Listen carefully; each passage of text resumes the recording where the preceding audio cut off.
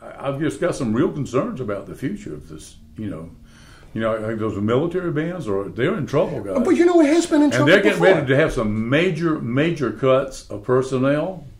And you always got some senator. Well, why do you need 12 clarinets in a band? Can't you just have 4? And you really need 4 tubas? Can't you just have 1?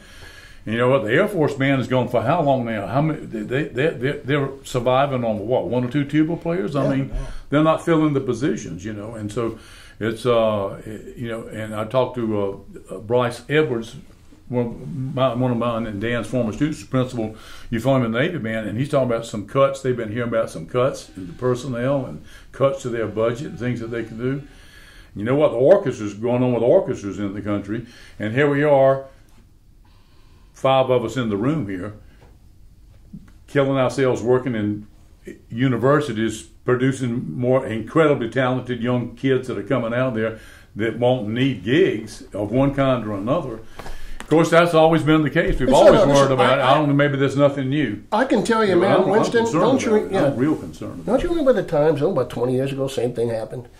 Maybe not to the extent it is right now. And we didn't have the pool of talent then that we got now. Well, if you take the numbers and how many jobs there were, and you put them... You had a major orchestra opening 40 years ago. 6 people would show up, and 3 of them couldn't play the horn. The other 3 would be great players. You have a major opening now, 200 people show up, and 190 of them play the crap out of it. Yeah, which about 30 should have come, and the rest of them should stay Well, but that's still 30. Years ago, there have been maybe 1 or 2 really qualified. Yeah. So, we got to find So it's always been that way, though. It's with the flutes. Look at all the flute players and all that. It's, you can branch out, you can do other things. You're not a failure if you don't.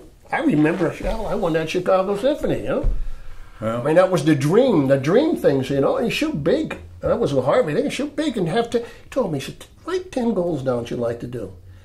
And honestly, my university teaching was about 6 out of the 10, And the first time is doing that. And then I found out, hey, this is a pretty good gig. I can, Jake was telling me, he said, you're on a sabbatical? I said, yeah. So I can't get one, there's a lot of things to do that. However, things evolve. I think people are going to take care of themselves.